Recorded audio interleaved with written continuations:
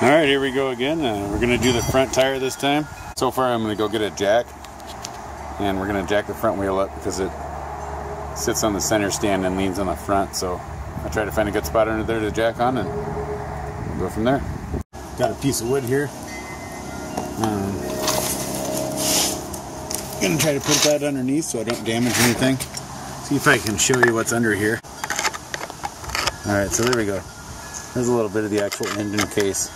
I'm going to try and jack on the engine case here. I'm going to put this piece of wood under here, or find one that'll fit in there good so I'm not damaging any plastic parts. So that's what I'll do now.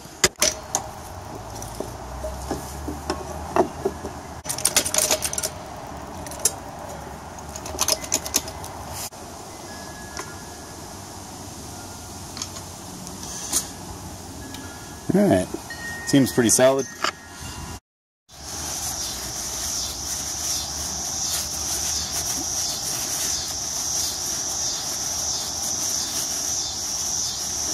Just kind of clean this up a little bit. Here's caliper bolts, speedometer cable, axle clamp bolt is up here, clamping this. Alright, so a couple of things here. You have to take the front fender off if you don't get the front tire high enough up in the air by 4, and then just jacked it up a little bit more until the back tire was lightly touching.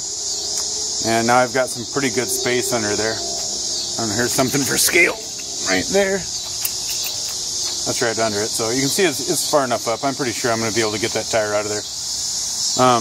Now I do have an ATV lift, which would make this whole process way easier. You know, and if you have an ATV lift, then by all means use that, and you can just jack it up in the air and pull the tire out. And I would do that too, but I'm assuming most people who are watching a video like this probably don't have one. And so I'm just going to try and do it without, just to do it. So anyways, we'll pick back up from here tomorrow, I think. I'm not sure I've got much left in me today. One more thing on this subject here would be, if you're going to do both your tires at the same time, and, you know, if I had an open space in my garage, I would do that, but I'm working on my driveway, and I don't like to leave it out in pieces. And a lot of times I don't have enough time all at once to do it, so I'm doing them one at a time. But if you were going to do it, when you have the back tire off for doing the back tire, then you can obviously jack that up higher, and you can get your wheel out without this 2x4 here, because the wheel wouldn't be there to hold up the show. A little thought here, well, I guess here, I put that in there last night, just in case the jack slowly lost height. I didn't want the front wheel to come down with the center stand on that 2x4. Right now it's leaned back farther than it normally would be, which will hold that center stand where it's at even more than normal. But if the front wheel comes down to the ground with that up on that 2x4, it's actually tilted forward more than normal. And, you know, there's a risk that it might fold the center stand back up, and then the bike could fall over. I didn't want that to happen. And so I put that little wooden box under the front wheel just in case. Also, when I lower this down, I'm going to have to raise the jack back up to get the 2x4 out before I let it down. Also, another alternative would be to take like a come-along strap, or, you know, some other means of holding the center stand out so that it can't fold back accidentally. Just a couple of things to keep in mind.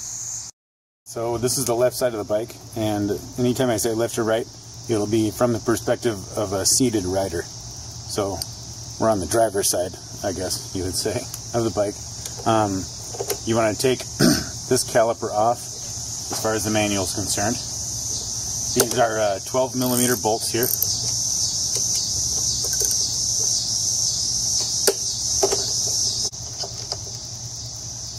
Before I take the other one out, I'm going to go grab a bungee cord. Alright, so you would want to support it.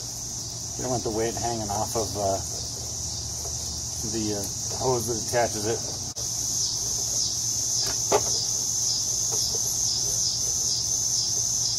So, there we go.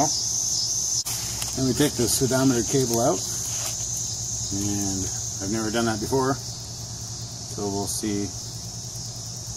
You just turn this. Okay, that turns pretty easy.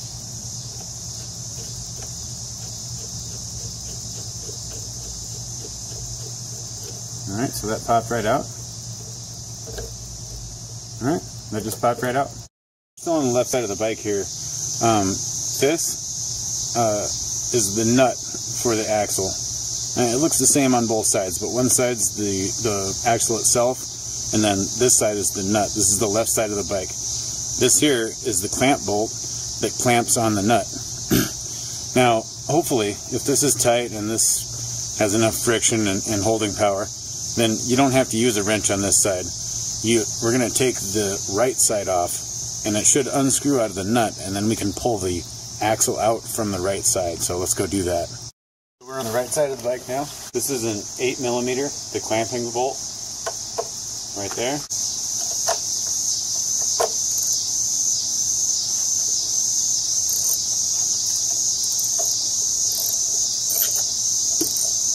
Okay, loosen that.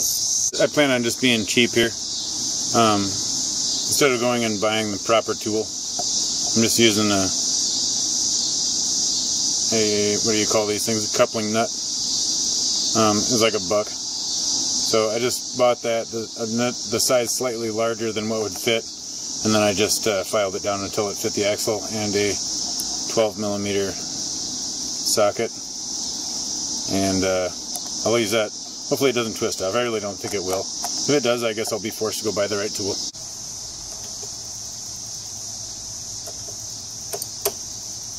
Alright, I don't know if this is going to be enough leverage. This would be another good time to have this box underneath the front wheel so that we're not pushing down on nothing here. Alright, I'm going to go get an adapter so I can use a bigger wrench on this. Alright, I went and grabbed a 1/2 inch to 3/8 adapter. See if we can get this thing off of here.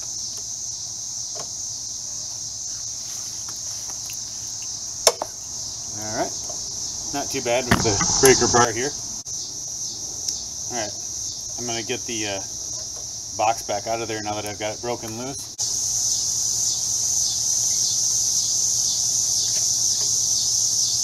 Alright, back tire's back on the ground.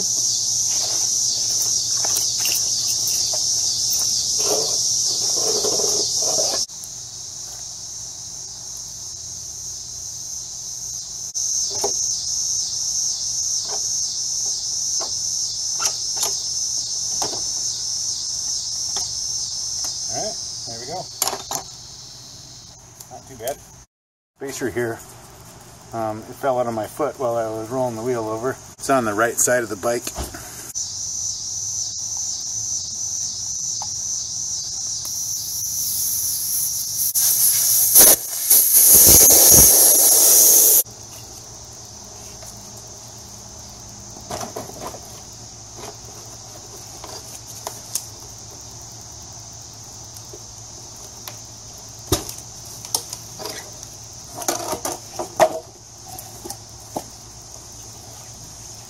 You could always lag bolt a block of wood to the side of a tree or something along those lines too, but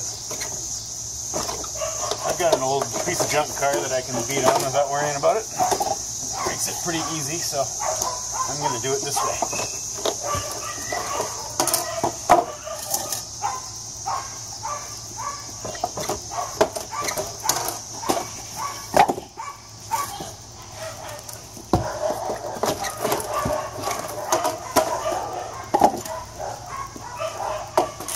Side's good, I think.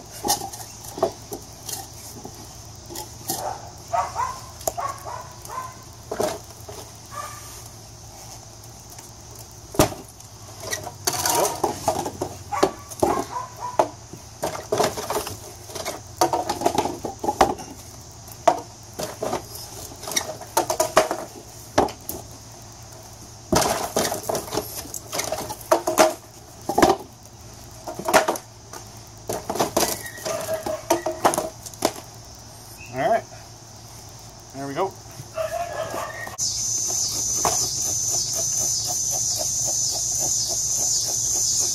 had a comment on the last video I did from Xavier1965 saying, hey, if you spray some of that, he said dish soap, but I already have Windex in a bottle. He said if you spray that on, it'll make it easier to come off, which I'm sure it does. I should have done that the first time, so let's do it this time. So like I said before, you want the bead sunken in to the narrowest center part of the rim to give the other side a chance to come out.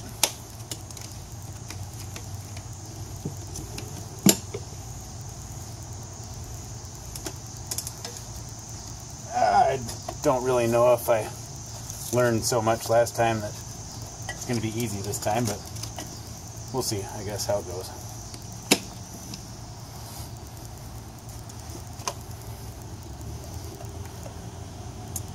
I did forget to grab the screwdriver that I used last time, which I left the tape on as just kind of a third way to hold the tire, but if I need it, I can go grab it.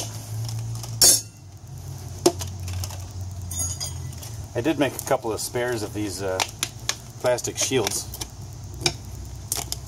These are just 20-ounce pop bottle. I just cut a section out of them, and you just kind of shove it in there. Makes a good, easy rim protector. It does feel like it would deliver a nasty cut if you tried pulling it out of the tire and slipped. So try not to do that.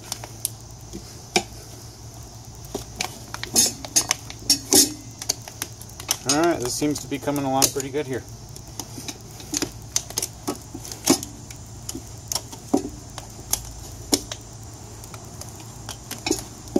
Maybe one more? Here we are. Alright. Side one. Okay. So this piece comes off. Didn't know that. Now we both know. I'm going to go set that somewhere safe.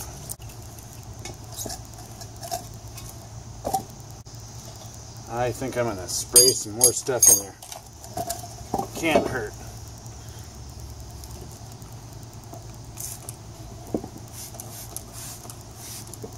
Just try to get it on the inside of the rim here.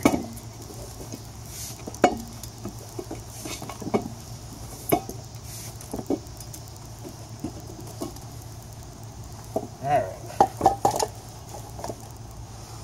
Let's see what we can do.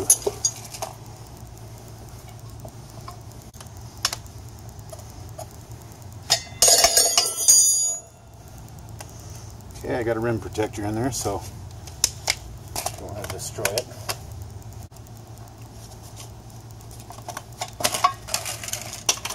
Alright, man. That wasn't too bad. I don't know if the front tire is easier to get off than the back, or if I just got a little learning in last time. You can see it has kind of a point in the middle. It looks like I spend most of my time turning, which isn't the case because I live in the Midwest where we have very boring flat roads, or straight roads I should say. I'm going to try and wipe it up a little bit. I've already got this Windex out here, so I'll just wipe it off quick.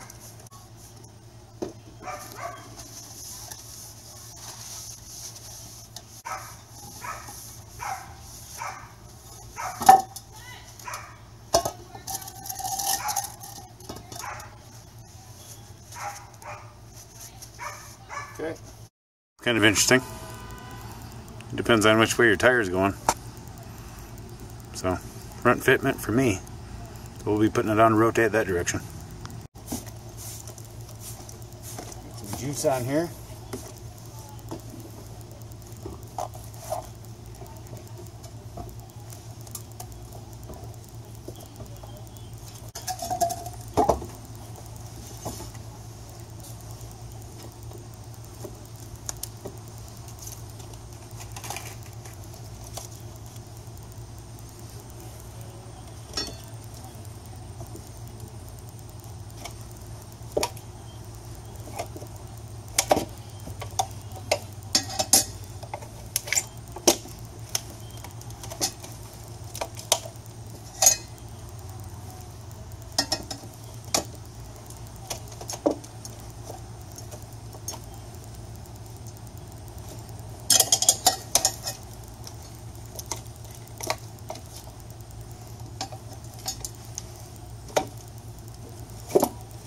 First side's on. Good news.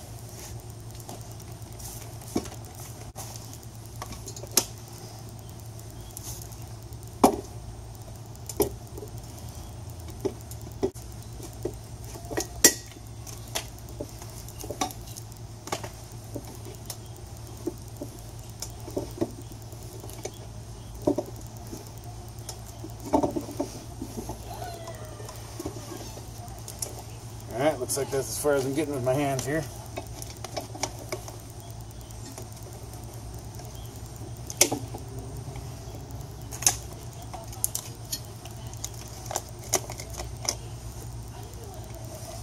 Make sure that's in center. There we go. That makes a huge difference. Also, knowing where your tire irons are makes a big difference. Here we are.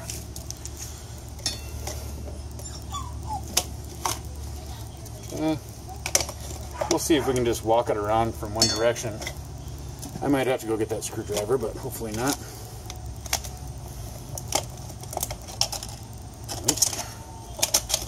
It is extremely hot out here today.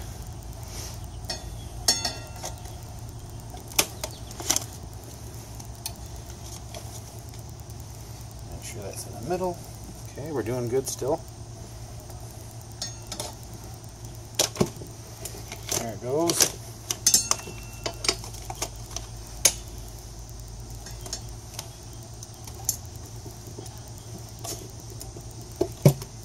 Alright, we're in business. That was not too bad this time. I think the front tire is a little simpler. I'm going to try and get this wheel weight off of here quick.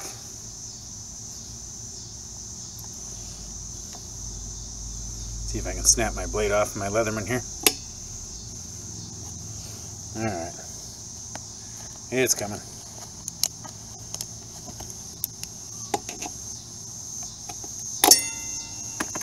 Alright. Got that off of there. I might try and balance this before I set the bead and just see how it goes, I guess. We'll see. Here's a little jig I made. Pretty simple.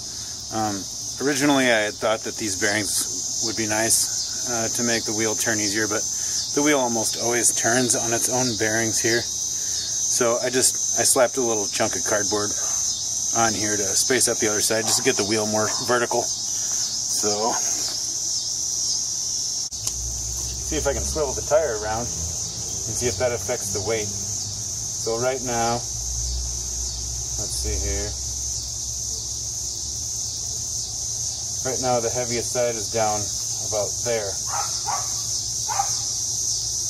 So, I don't know, what's the easy way to remember that? Looks like that arrow might be unique. So, there's that arrow anyhow. It's about right here. So I'm going to try and swivel the tire around now.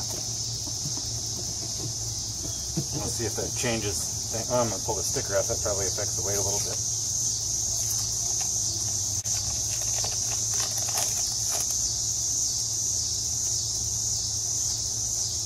Here's what tire I got if anybody's curious.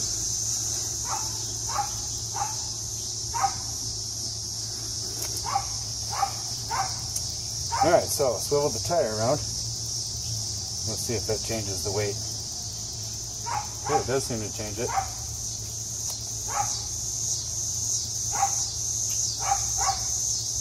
Not very dang much stuff. Let's throw another sticker on here. Yeah, there's a small one. Let's get that off of there too if we're going to do it. When I spun it around quite a bit, it moved the arrow from about here to about here. Now we're about in the middle.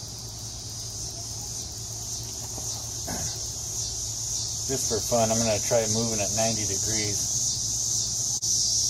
The tire is not really making much of a difference here. Just like the back tire, it's going to go in nearly the same location, which is right here. The wheel weight is not easy to get on there.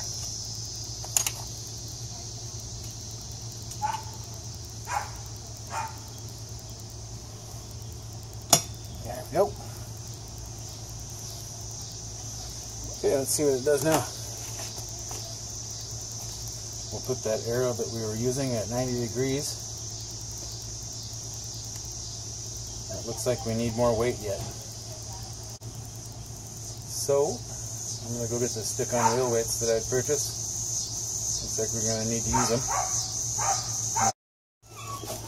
I'm just going to wipe this off with a little denatured alcohol.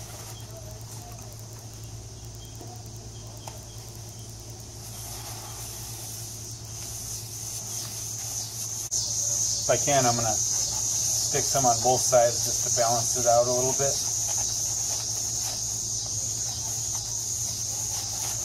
Get a lot of stuff off of there. Last I knew, alcohol doesn't remove aluminum. But I'm certainly getting a lot of something off of here. Maybe this just points out how badly I need to clean the bike.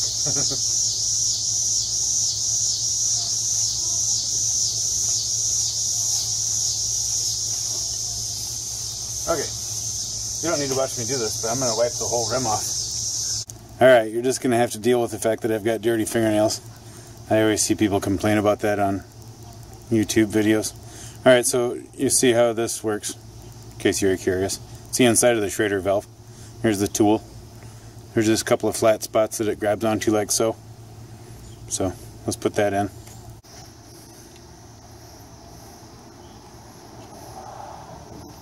It just slips in and then threads in.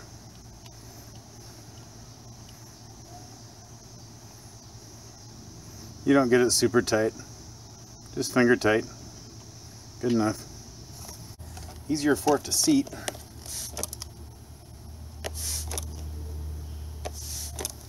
It's a little bit of spray on it. Do both sides here.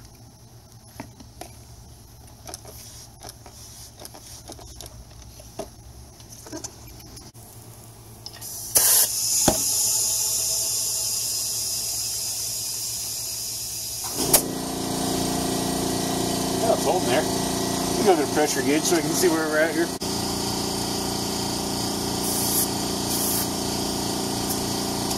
Alright. I don't know if you can see that, but we're only at like 20 psi or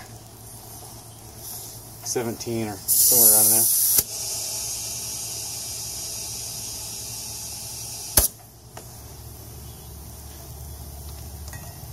Probably just about ready to start popping these beads out. We're at 30 psi.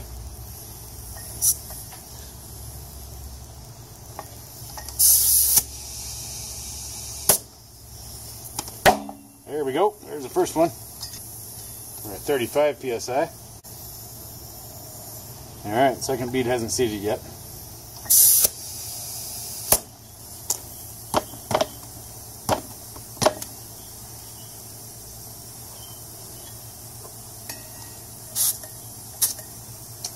That's 40 psi.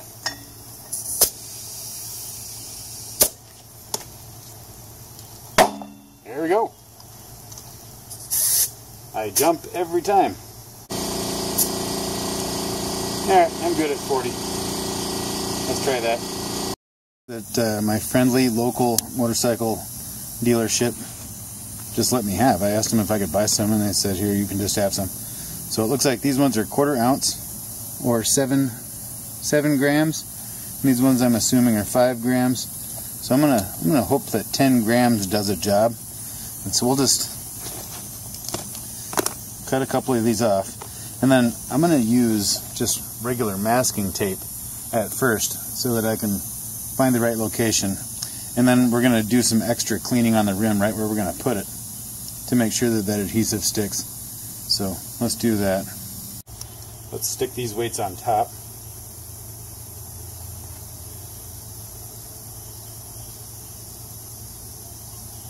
Alright, so there's 10 grams. Let's turn that 90 degrees. Okay, 10 grams ain't enough. That wants to go right back where it was. I'm going to try cutting off 2 of the other ones. We'll see if that's the right weight.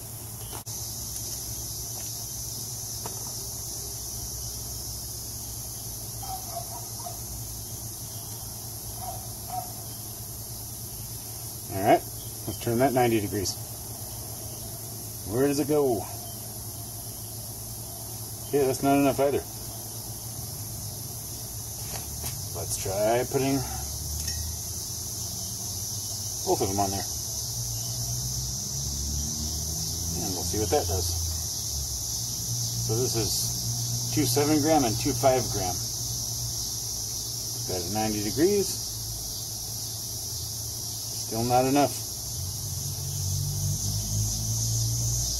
So I'm going to try a second pair of the 7-gram ones. Alright, so here we go with 2 pairs of the 7-gram ones. Try it at 90 degrees. Still not enough. It's not moving very fast anymore. Let's add the other set of 5-gram ones and try that again. Now this is 4 7-gram weights and 2 5-gram weights. I lost my top spot here.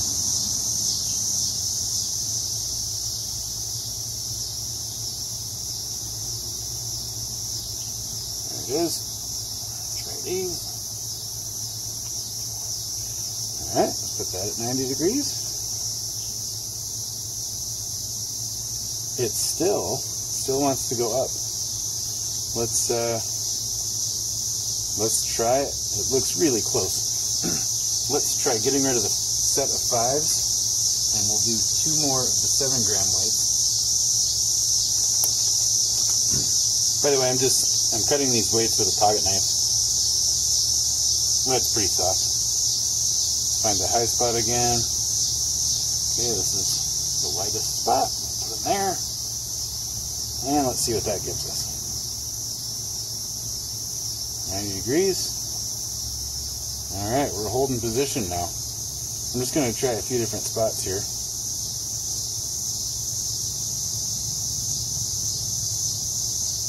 That was actually kind of going down a little bit, but let's see here.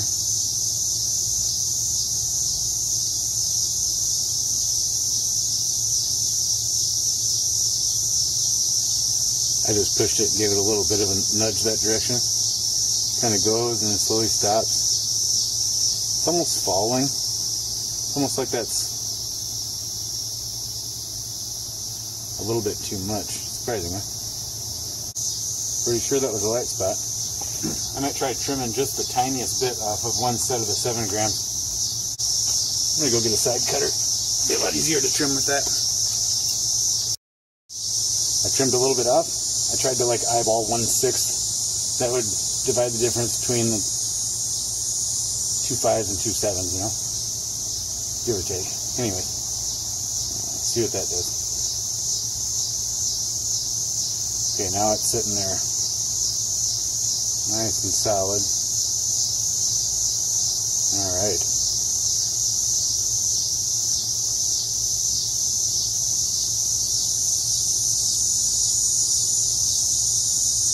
Alright, so I'm just going to clean those spots extra good. Seeing as how it's warm out, that adhesive it should stick really well. You know, if it were cold out, you might want to heat up your rim, because, I don't know, you know how adhesive works in the cold. Anyways, I'm going to clean that up and I'll come back when I stick it on. So this part here is facing outward, and this part is, you know, the inside of the rim. You definitely don't want to stick any weights out here, because inertia is going to try to fling the weight off, or centrifugal force. You know, and if you're sticking them in here, centrifugal force is causing it to be pressed harder into the surface that it's stuck to, which would be a better thing.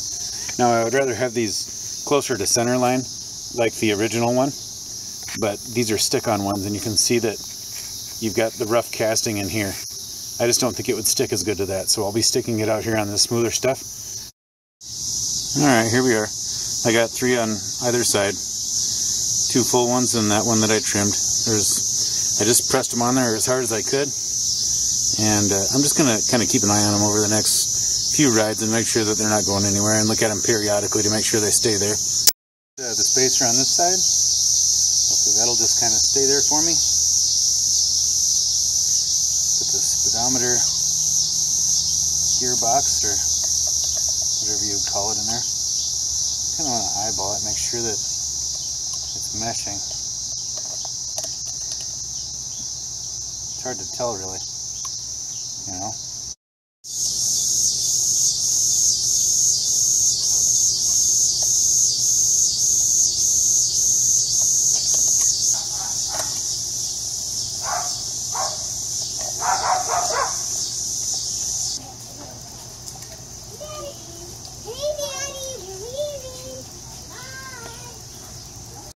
So where the speedometer hooks up, right here you've got two notches. Wipe that chunk out of there. You got two notches here. Now they line up with the inside of this little spacer gearbox thing. Alright, there you can see there on both sides there's a little bump that sticks out. Now that doesn't stick out very far. So trying to feel the difference between the notches being in incorrectly and not incorrectly is very small. So imagine if you put that on and that wasn't lined up and then you crank down on the axle shaft, you know, I'm thinking you could ruin some stuff pretty quick. So here's the way I've figured out how to do it. Is down inside there is where the cable attaches. I wish I had manual focus. Alright, you can see it. It's kind of like a little flat blade screwdriver at the base there that the cable attaches to for the speedometer. So what I'm going to do is, when I was trying to swivel it around, I wanted to swivel it while I was pushing it on and feel it drop in, but the gearbox turns with very little pressure, so you can't, it just turns. If you don't have it lined up, it doesn't line up, and if it is lined up, you can't tell that it is. So what I'm doing is I'm sticking a small flat blade screwdriver in there just to gently hold the internals from turning, and then I kind of hold that with my finger here. I look and verify that I'm about in the right location, and then I'm going to watch and feel it drop in, and there I can feel it, and you can see this here.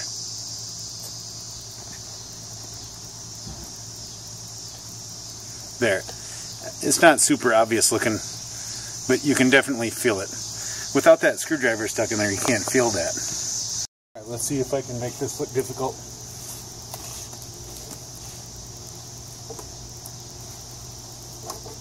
I'm going to try and avoid damaging the brake pads here, if I can.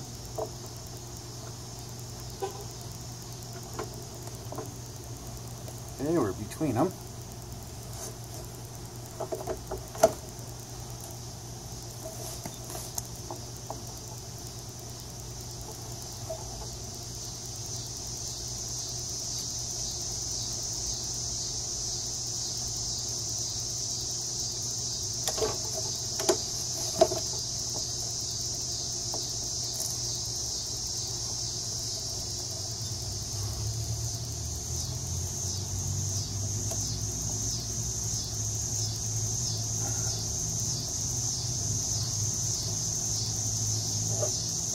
Alright, it is looking difficult. Success.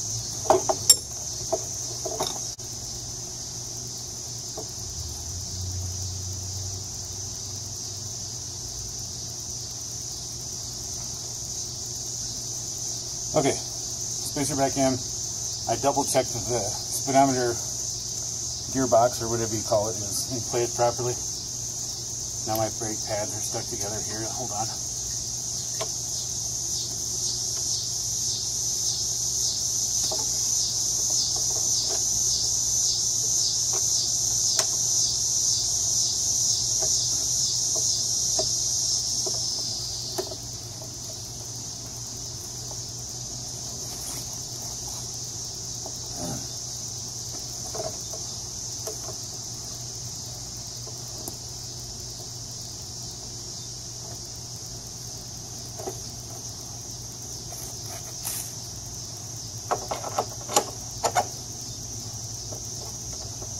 No, I'm sure there's easier ways to do this.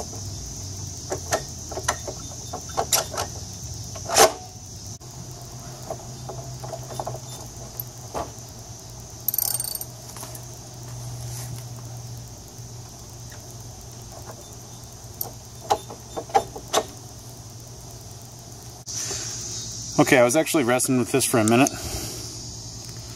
You can actually see down inside of there, you can see the end of the bolt.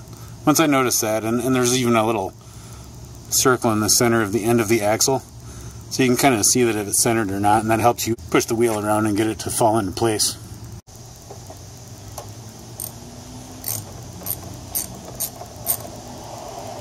There it goes. Alright, so I'm just gonna get this kind of slightly tightened. Let's see if I can get this back on here without damaging the pads at all. This would be a perfect time to put pads on, but I don't really seem to need them. They look pretty good still, so I will not be changing my pads. Suppose I better get this out of the way.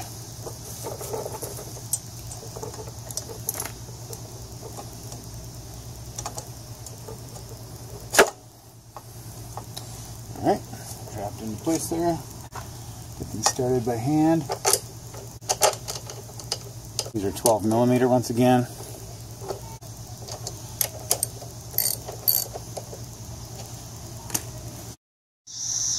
You can see up in here, if you're looking on the back side of the left side where this speedometer gearbox goes, it has to get, there's a bump there, and it has to be trapped in this space here.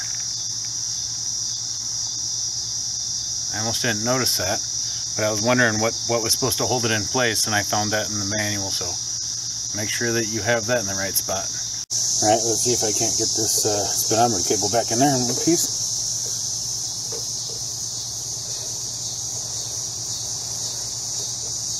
Alright, this wasn't super tight to begin with, so I'll just make it, once again, not super tight.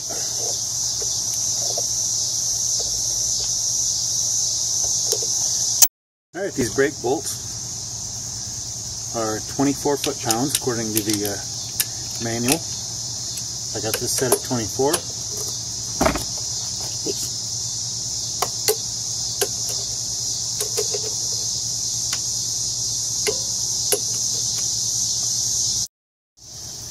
Alright, this one here is 65 foot-pounds.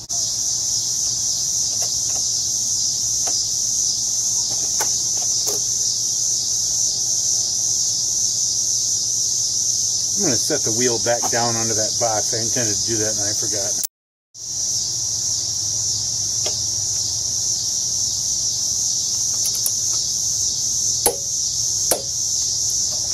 There we are at 65.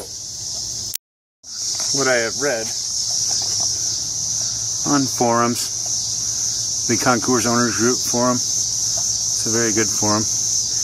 These nuts here, the locking for the front axle, is you loosen them both up a little bit, and then we're going to compress the suspension, bounce it around a little bit. I might drive it a little tiny bit. That helps everything work itself into a centered, nice aligned position, so you don't have a uneven torque. And then I'm going to tighten them down after that.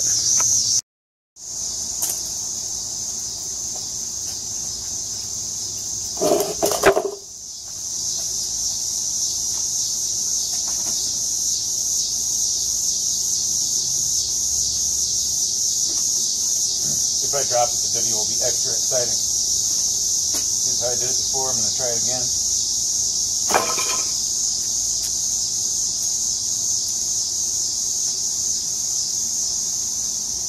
I would highly recommend you have a friend help you with this part.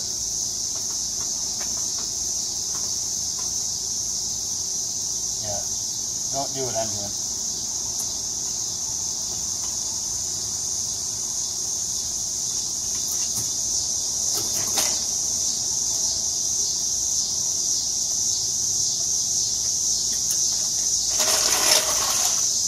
Alrighty, back on the ground, see. I bounced it around a bunch with both of these clamp bolts loosened up, and I didn't put it on a side stand. Instead I put it on the center stand, so I wouldn't have it go sideways in any way, I guess. I don't know if that matters, but that's what I did. So, I get these tightened back down, take it for a test drive.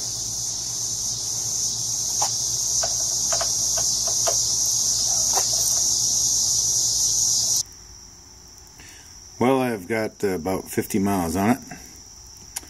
The tire isn't even broken in yet, obviously, but it still feels a little bit like it follows small road lines, like the kind where they put dozens and dozens in order for traction in the winter, I think is the purpose. But it seems to slightly follow those, but not enough to really be annoying. All the weight stayed on. Everything stayed tight. The bike's riding good. I just figured I needed to have a little bit of a follow-up of some sort, since that was a pretty long video. But anyways, yeah, I mean, everything worked good. It turns in way better.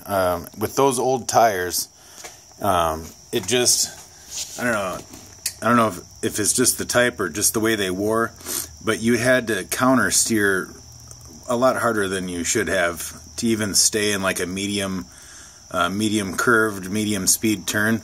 You had to apply a lot of counter steer. And now you just pretty much think about turning and it turns in. It rides really nice with these new tires on it. They're both the same brand and type. They're both Avon AM26 Road Riders. So, I don't know. I guess that's a tiny little review of the tires. So, hopefully the videos were helpful. Thanks for watching.